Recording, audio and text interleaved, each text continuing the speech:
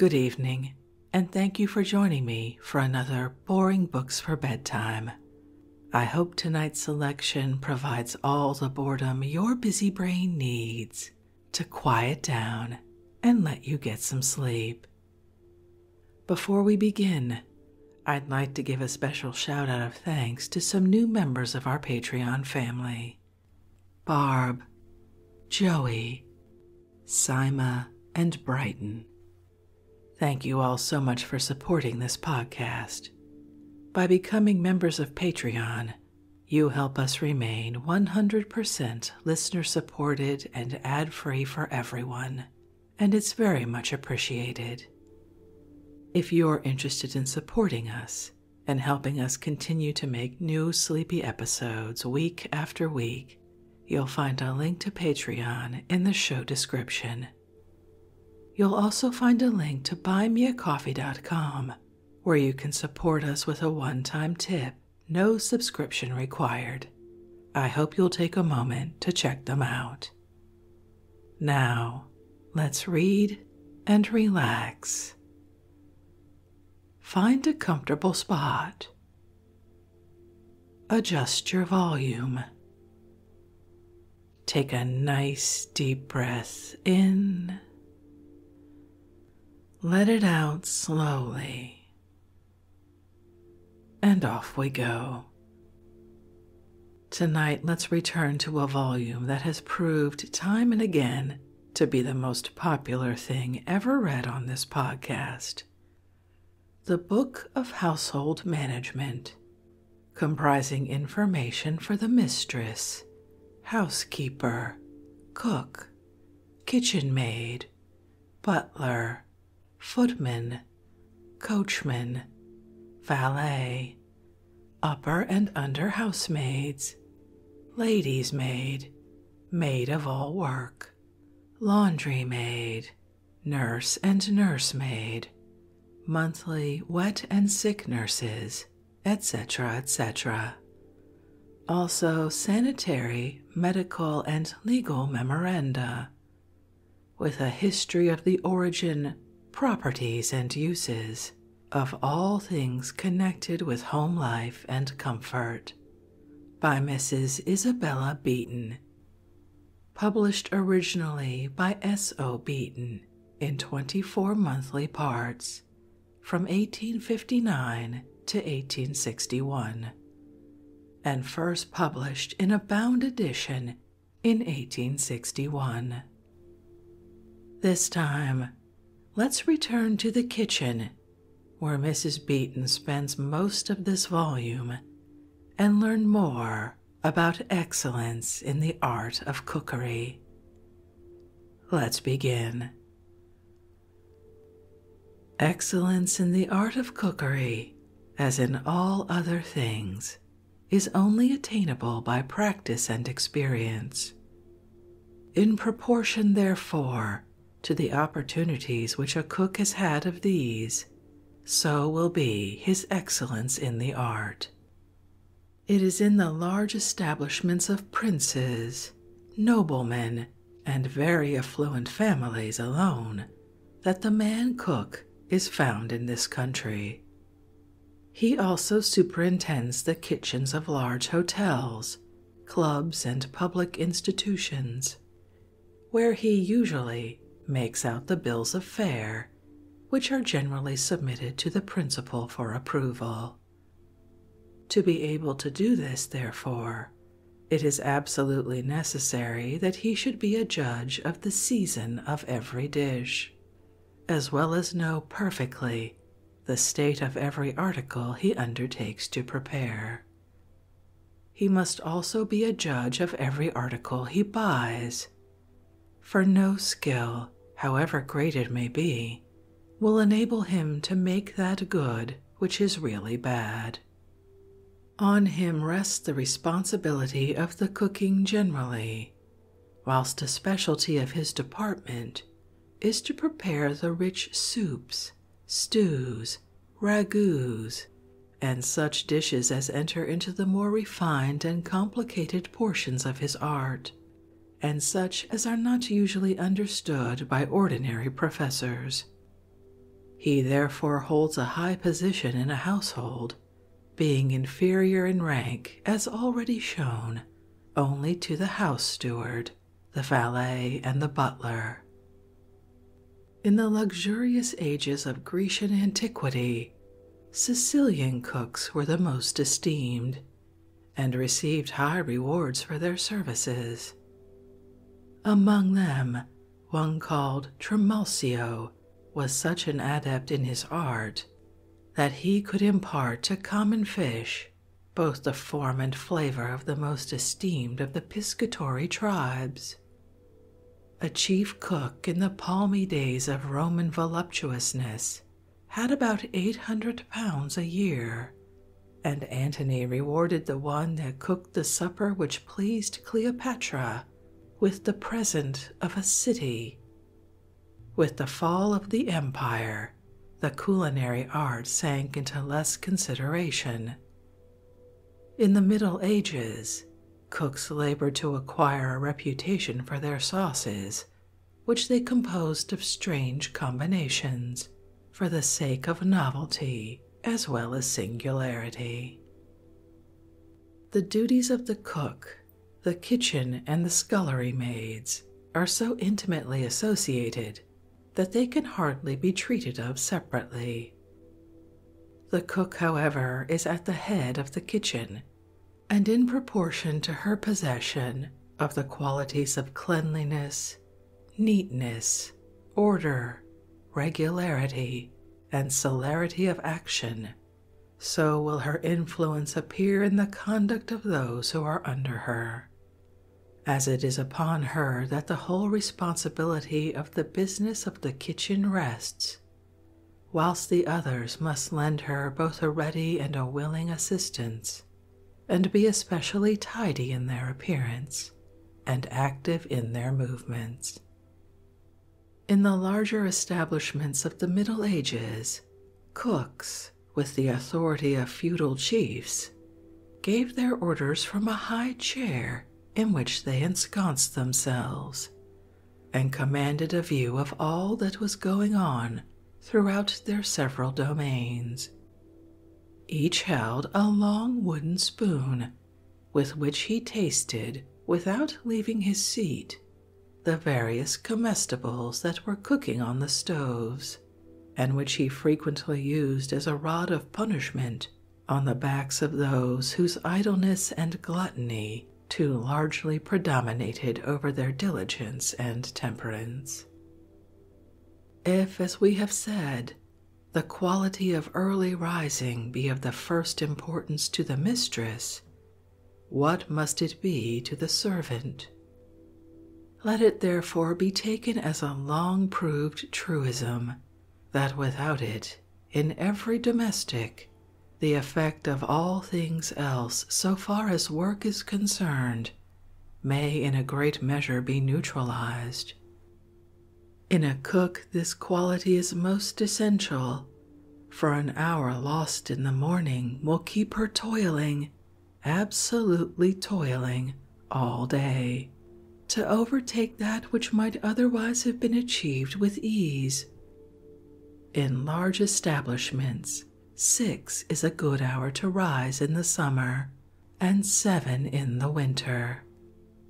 Her first duty in large establishments, and where it is requisite, should be to set her dough for the breakfast rolls, provided this has not been done on the previous night, and then to engage herself with those numerous little preliminary occupations, which may not inappropriately be termed laying out her duties for the day.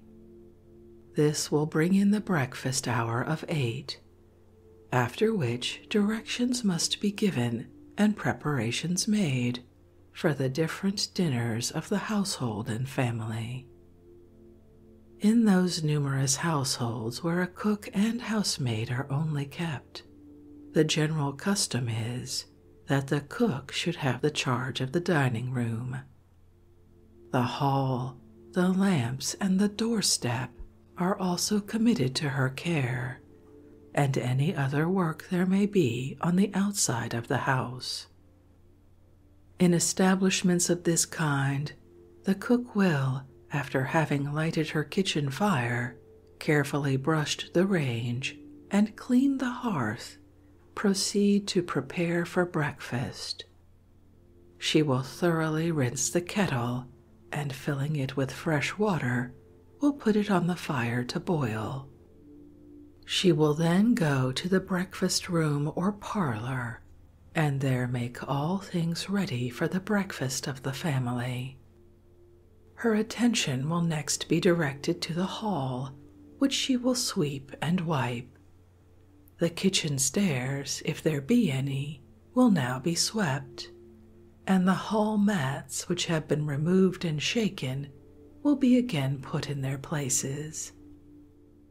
The cleaning of the kitchen, pantry, passages, and kitchen stairs must always be over before breakfast, so that it may not interfere with the other business of the day.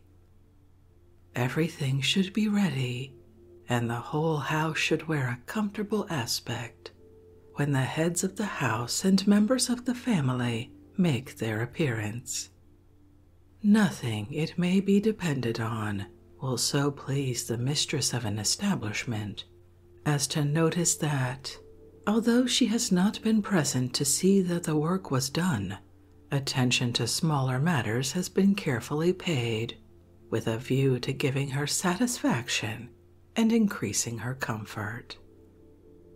By the time that the cook has performed the duties mentioned above, and well swept, brushed, and dusted her kitchen, the breakfast bell will most likely summon her to the parlor to bring in the breakfast. It is the cook's department generally in the smaller establishments to wait at breakfast, as the housemaid by this time has gone upstairs into the bedrooms and has there applied herself to her various duties.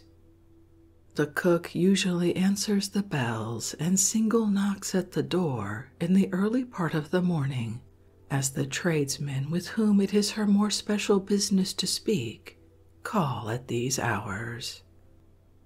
It is in her preparation of the dinner that the cook begins to feel the weight and responsibility of her situation, as she must take upon herself all the dressing and the serving of the principal dishes, which her skill and ingenuity have mostly prepared. Whilst these, however, are cooking, she must be busy with her pastry, soups, gravies, ragouts, etc. Stock, or what the French call consommé, being the basis of most made dishes, must be always at hand, in conjunction with her sweet herbs and spices for seasoning.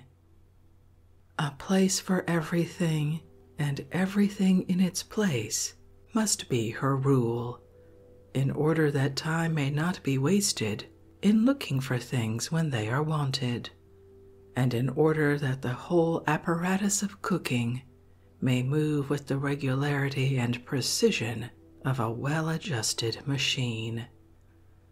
All must go on simultaneously.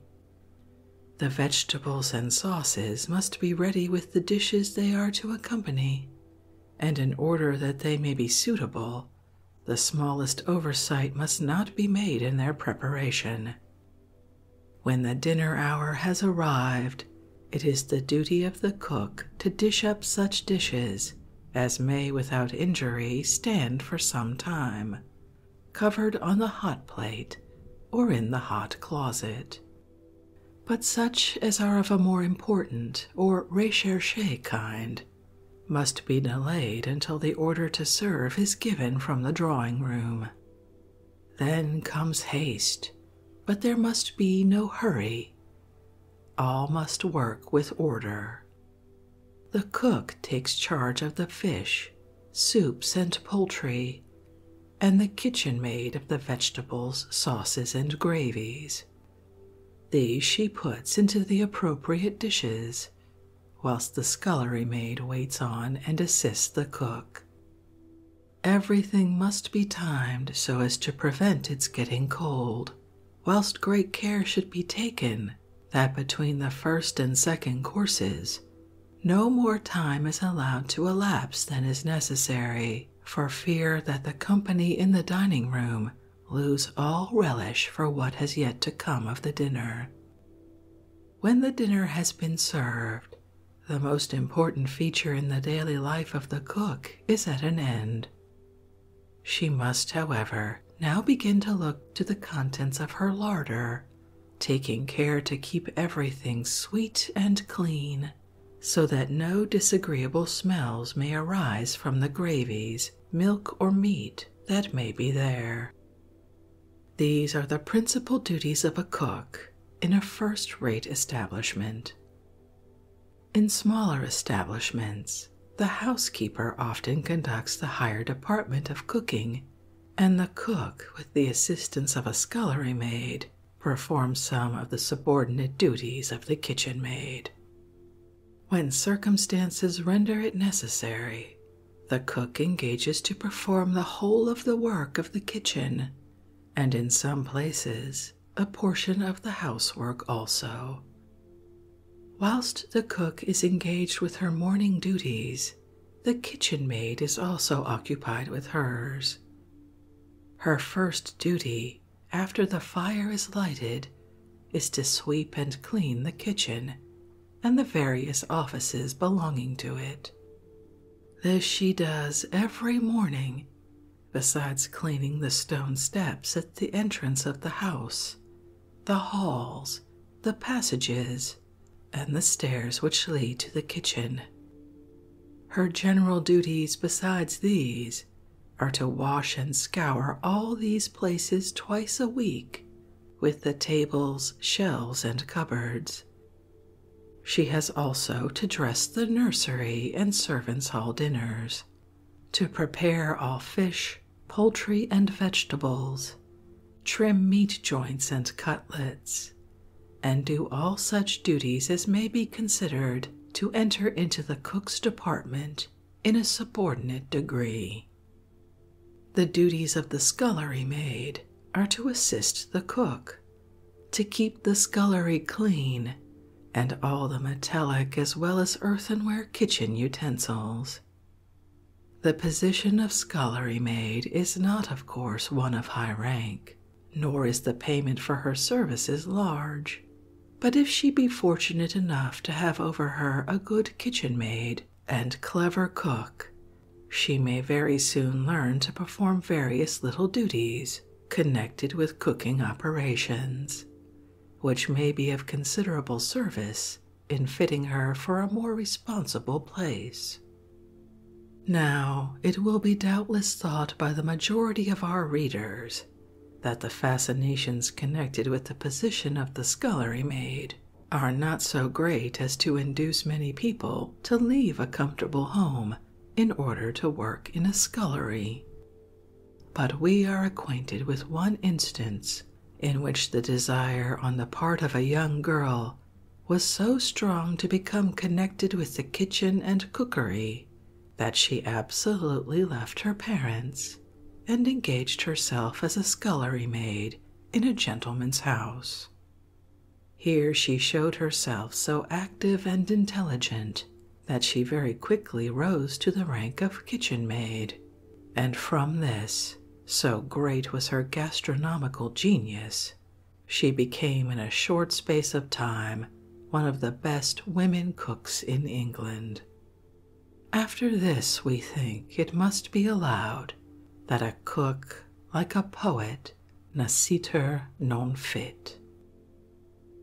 Modern cookery stands so greatly indebted to the gastronomic propensities of our French neighbors that many of their terms are adopted and applied by English artists to the same as well as similar preparations of their own.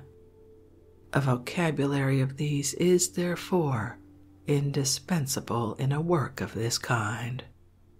Accordingly, the following will be found sufficiently complete for all ordinary purposes.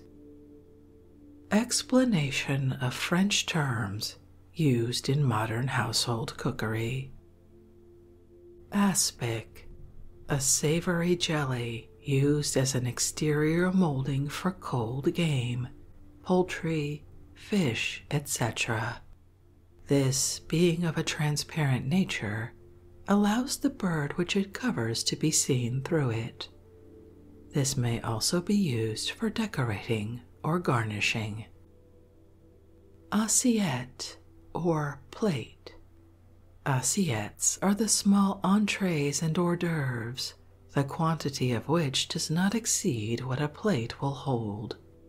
At dessert, fruits, cheese, chestnuts, biscuits, etc., if served upon a plate, are termed assiettes. Assiette volante is a dish which a servant hands round to the guests, but is not placed upon the table. Small cheese soufflés and different dishes, which ought to be served very hot, are frequently made assiette volante. Au bleu, fish dressed in such a manner as to have a bluish appearance. Bain-marie, an open saucepan or kettle of nearly boiling water, in which a smaller vessel can be set for cooking and warming. This is very useful for keeping articles hot without altering their quantity or quality. If you keep sauce, broth, or soup by the fireside, the soup reduces and becomes too strong, and the sauce thickens as well as reduces. But this is prevented by using the bain-marie, in which the water should be very hot but not boiling. Bechamel, French white sauce, now frequently used in English cookery. Blanch, to whiten poultry, vegetables, fruit, etc., by plunging them into boiling water for a short time, and afterwards plunging them into cold water, there to remain until they are cold. Blanquette, a sort of fricassee. Bouillie, a French dish resembling hasty pudding. Bouillon, a thin broth or soup. Braise, to stew meat with fat bacon until it is tender, it having previously been blanched. Brasicre, a saucepan having a lid with ledges to put fire on the top. Bride, to pass a pack thread through poultry, game, etc., to keep together their members.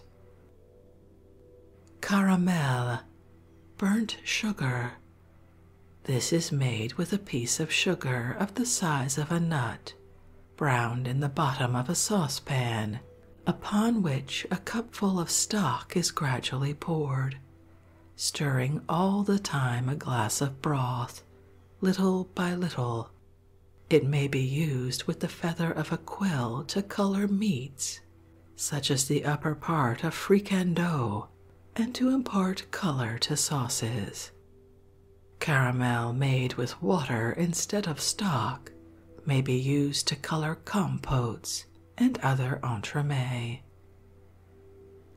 Casserole, a crust of rice, which, after having been molded into the form of a pie, is baked and then filled with a fricassee of white meat or a puree of game.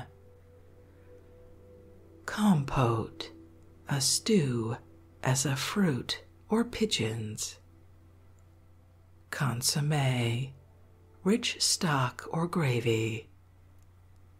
Croquette, ball of fried rice or potatoes. Croutons, sippets of bread. Daubicre, an oval stew pan in which daubes are cooked, daubes being meat or fowl stewed in sauce. Désaucer, to bone or take out the bones from poultry, game, or fish. This is an operation requiring considerable experience. Entrees, small side or corner dishes served with the first course. Entremet, small side or corner dishes served with the second course. Escalope, collops, small, round, thin pieces of tender meat or of fish, beaten with the handle of a strong knife to make them tender. Feuilletage, puff paste. Flambe, to singe fowl or game after they have been picked. Fonce, to put in the bottom of a saucepan slices of ham, veal, or thin broad slices of bacon. Galette, a broad, thin cake. Gâteau, a cake correctly speaking, but used sometimes to denote a pudding and a kind of tart. Glacé, to glaze or spread upon hot meats or larded fowl a thick and rich sauce or gravy called glaze. This is laid on with a feather or brush, and in confectionery, the term means to ice fruits and pastry with sugar, which glistens on hardening. Hors d'oeuvre, small dishes or assiette volante of sardines, anchovies, and other relishes of this kind, served to the guests during the first course.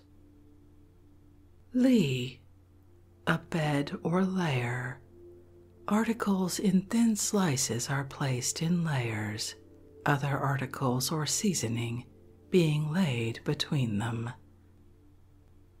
Maigre, broth, soup, or gravy made without meat. Matelote, a rich fish stew, which is generally composed of carp, eels, trout, or barbel. It is made with wine. Mayonnaise, cold sauce or salad dressing. Menu, the bill of fare. Meringue, a kind of icing made of whites of eggs and sugar well beaten. Miroton, larger slices of meat than collops, such as slices of beef for a vinaigrette, or ragout or stew of onions. Mouiller, to add water, broth, or other liquid during the cooking. Paner, to cover over with very fine crumbs of bread, meats, or any other articles to be cooked on the gridiron, in the oven or frying pan. Piqué, to lard with strips of fat bacon, poultry, game, meat, etc. This should always be done according to the vein of the meat, so that in carving you slice the bacon across as well as the meat. Poulet, stock used instead of water for boiling turkeys, sweetbreads, fowls, and vegetables, to render them less insipid. This is rather an expensive preparation. Purée, vegetables or meat reduced to a very smooth pulp, which is afterwards mixed with enough liquid to make it of the consistency of very thick soup. Ragout, stew or hash. Remoulade, salad dressing. Rissoles, pastry made of light puff paste and cut into various forms and fried. They may be filled with fish, meat or sweets. Roux, brown and white, French thickening. Salmi, ragout of game previously roasted. Sauce piquante, a sharp sauce in which somewhat of a vinegar flavor predominates. Sauté, to dress with sauce in a saucepan, repeatedly moving it about. Tamis, a sort of open cloth or sieve through which to strain broth and sauces, so as to rid them of small bones, froth, etc. Tourte, a tart, a fruit pie. Trousseau, to truss a bird, to put together the body and tie the wings and thighs in order to round it for roasting or boiling, each being tied then with pack thread to keep it in the required form.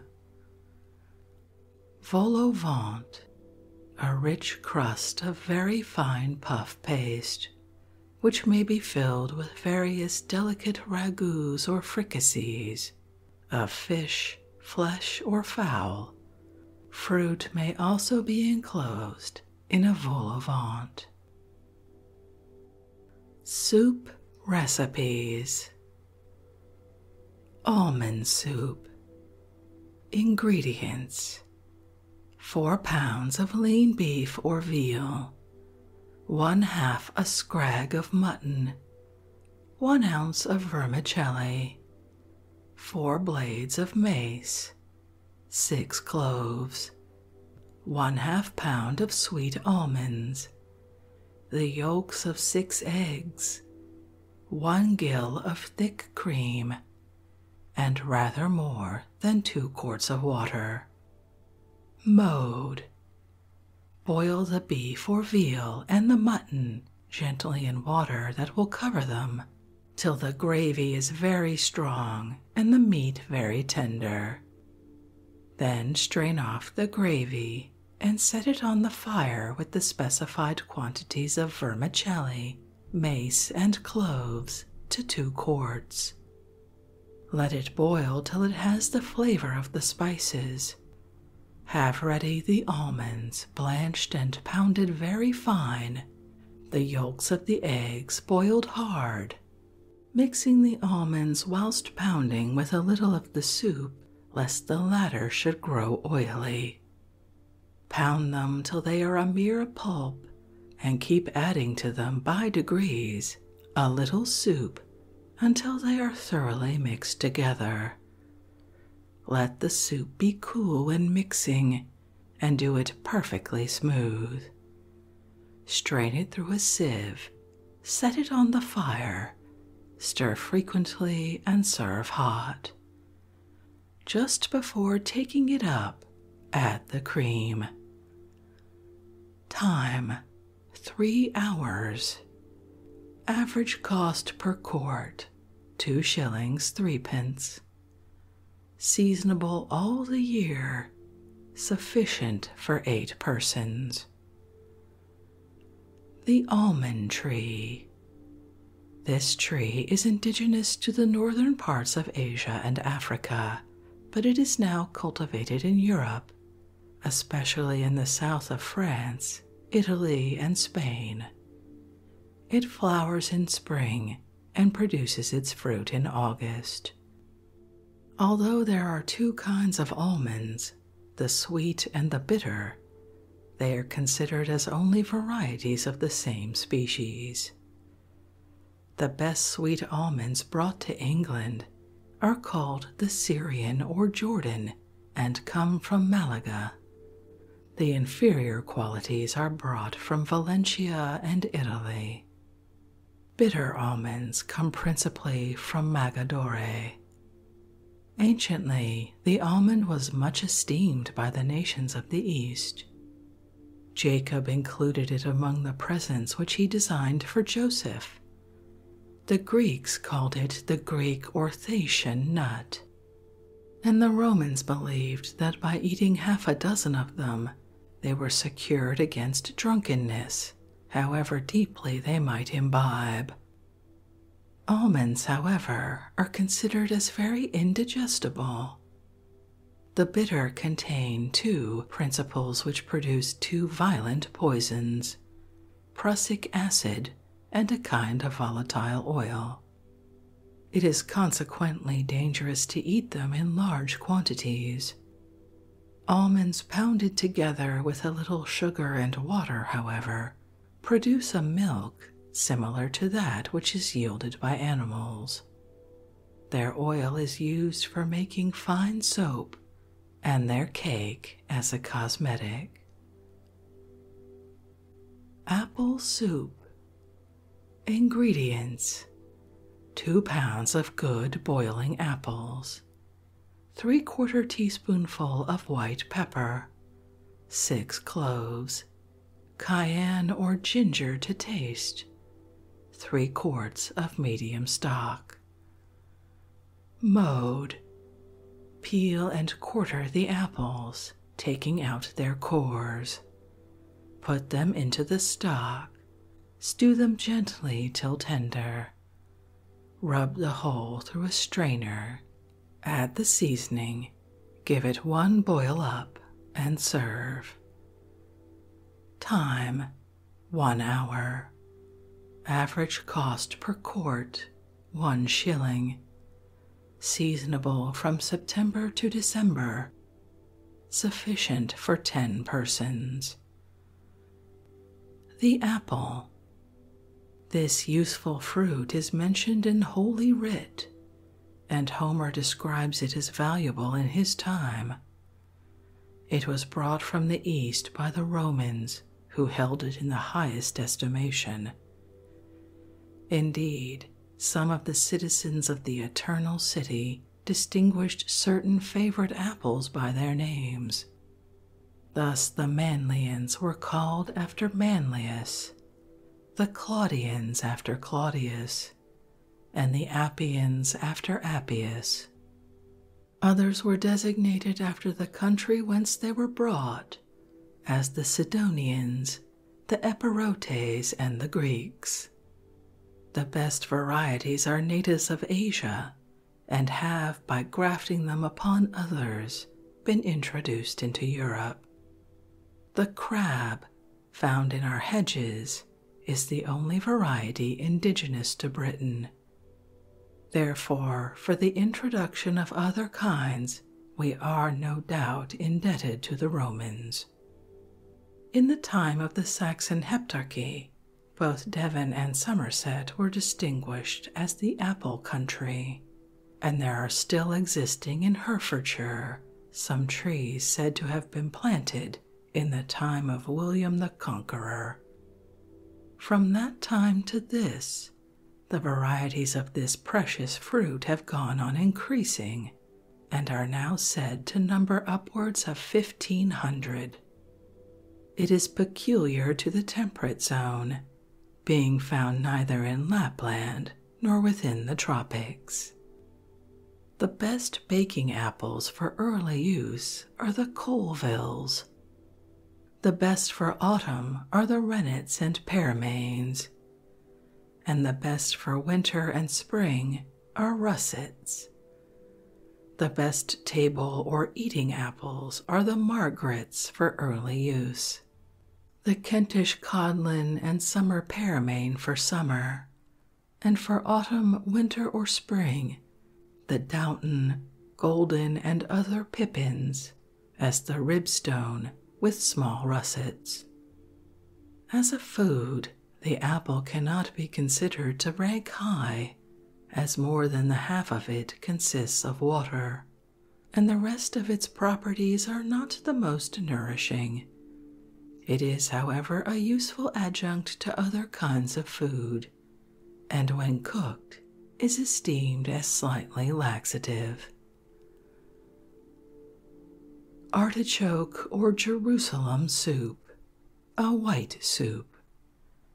Ingredients: 3 slices of lean bacon or ham, 1/2 a head of celery, 1 turnip, 1 onion, 3 ounces of butter, 4 pounds of artichokes, 1 pint of boiling milk or 1/2 pint of boiling cream, salt and cayenne to taste, 2 lumps of sugar, 2 1/2 quarts of white stock.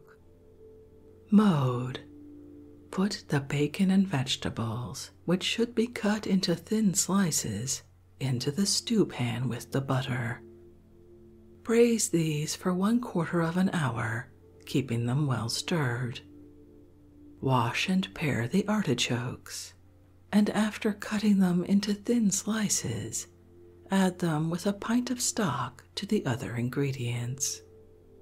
When these have gently stewed down to a smooth pulp, put in the remainder of the stock.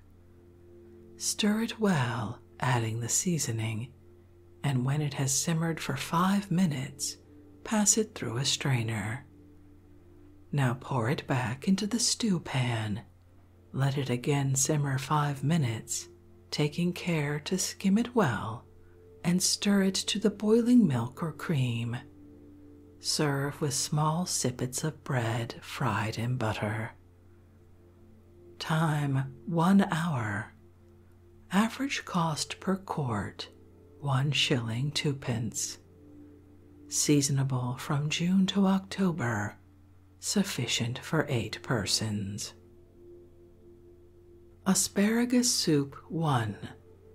Ingredients: 5 pounds of lean beef, 3 slices of bacon, 1/2 pint of pale ale, a few leaves of white beet, spinach, 1 cabbage lettuce, a little mint, sorrel, and marjoram, a pint of asparagus tops cut small, the crust of 1 French roll, seasoning to taste, 2 quarts of water. Mode: put the beef cut in pieces and rolled in flour into a stew pan with the bacon at the bottom. Cover it close and set it on a slow fire, stirring it now and then till the gravy is drawn. Put in the water and ale and season to taste with pepper and salt, and let it stew gently for 2 hours. Then strain the liquor and take off the fat, and add the white beet, spinach, cabbage lettuce, and mint, sorrel, and sweet marjoram, pounded. Let these boil up in the liquor. Then put in the asparagus tops cut small, and allow them to boil till all is tender. Serve hot with the French roll in the dish. Time: altogether 3 hours. Average cost per quart 1 shilling 9 pence. Seasonable from May to August. Sufficient for 8 persons. Asparagus soup 2. Ingredients: 1 1/2 pint of split peas, a teacupful of gravy, 4 young onions, 1 lettuce cut small, 1/2 a head of celery, 1/2 a pint of asparagus cut small, 1/2 a pint of cream, 3 quarts of water. Color the soup with spinach juice. Mode: boil the peas and rub them through a sieve. Add the gravy and then stew by themselves the celery, onions, lettuce, and asparagus with the water. After this, stew all together and add the coloring and cream and serve. Time: peas 2 1/2 hours, vegetables 1 hour, altogether 4 hours. Average cost per quart 1 shilling. Asparagus. The ancients called all the sprouts of young vegetables asparagus, whence the name, which is now limited to a particular species, embracing artichoke, alisander, asparagus, cardoon, rampion, and sea kale. They are originally mostly wild seacoast plants, and in this state, asparagus may still be found on the northern as well as southern shores of Britain. It is often vulgarly called in London sparrow grass, and in its cultivated form hardly bears any resemblance to the original plant. Immense quantities of it are raised for the London market at Mortlake and Deptford, but it belongs rather to the classes of luxurious than necessary food. It is light and easily digested, but is not very nutritious. Baked soup. Ingredients: 1 pound of any kind of meat, any trimmings or odd pieces, 2 onions, 2 carrots, 2 ounces of rice, 1 pint of split peas, pepper and salt to taste, 4 quarts of water.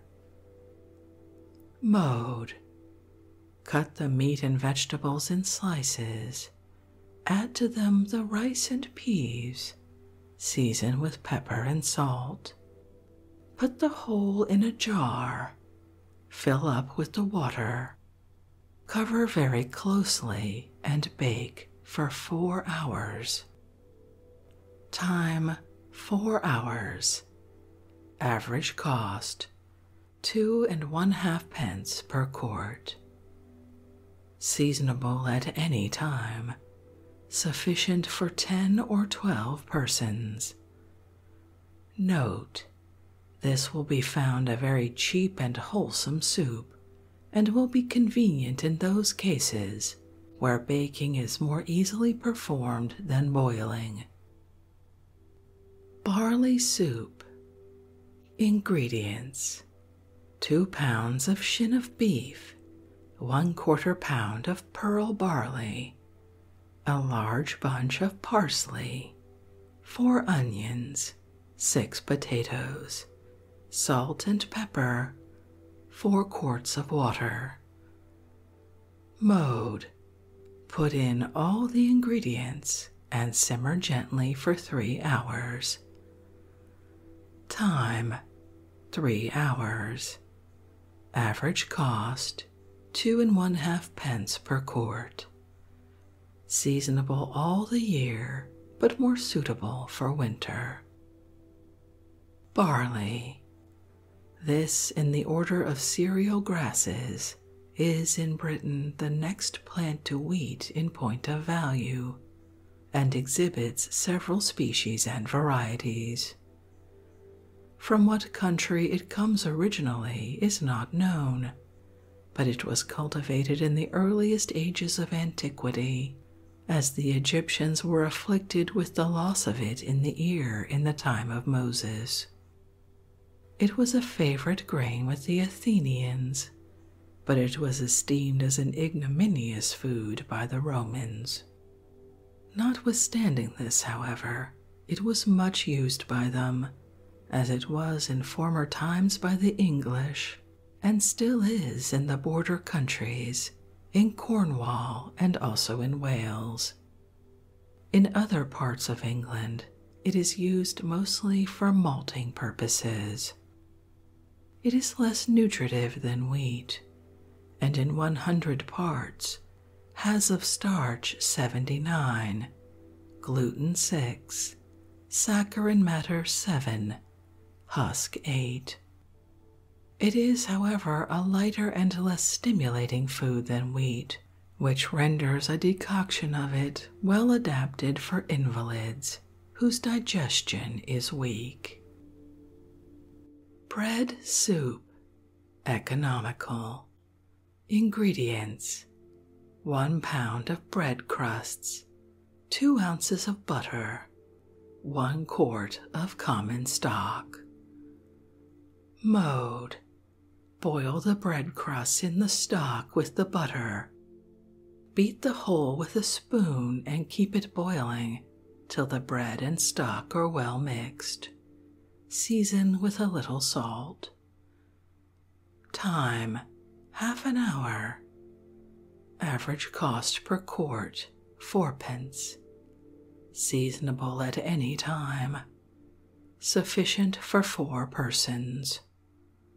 Note: this is a cheap recipe and will be found useful where extreme economy is an object. Bread. The origin of bread is involved in the obscurity of distant ages. The Greeks attributed its invention to Pan, but before they themselves had an existence, it was, no doubt, in use among the primitive nations of mankind. The Chaldeans and the Egyptians were acquainted with it, and Sarah, the companion of Abraham, mixed flour and water together, kneaded it, and covered it with ashes on the hearth. The scriptures inform us that leavened bread was known to the Israelites, but it is not known when the art of fermenting it was discovered. It is said that the Romans learnt it during their wars with Perseus, king of Macedon, and that it was introduced to the imperial city about 200 years before the birth of Christ. With them it no doubt found its way into Britain, but after their departure from the island, it probably ceased to be used. We know that King Alfred allowed the unfermented cakes to burn in the Nethard's cottage, and that even in the 16th century, unfermented cakes kneaded by the women were the only kind of bread known to the inhabitants of Norway and Sweden. The Italians of this day consume the greater portion of their flour in the form of polenta, or soft pudding, vermicelli, and macaroni, and in the remoter districts of Scotland, much unfermented bread is still used. We give a cut of the quern grinding mill, which towards the end of the last century was in use in that country, and which is thus described by Dr. Johnson in his Journey to the Hebrides. Quote, "It consists of 2 stones about 1.5 feet in diameter. The lower is a little convex, to which the concavity of the upper must be fitted. In the middle of the upper stone is a round hole, and on one side is a long handle. The grinder sheds the corn gradually into the hole with one hand, and works the handle round with the other. The corn slides down the convexity of the lower stone, and by the motion of the upper is ground in its passage." End quote. Such a primitive piece of machinery, it may safely be said, has entirely disappeared from this country. In other parts of this work, we shall have opportunities of speaking of bread and bread making, which from its great and general use in the nourishment of mankind has emphatically been called the staff of life. The necessity, therefore, of having it both pure and good is of the first importance.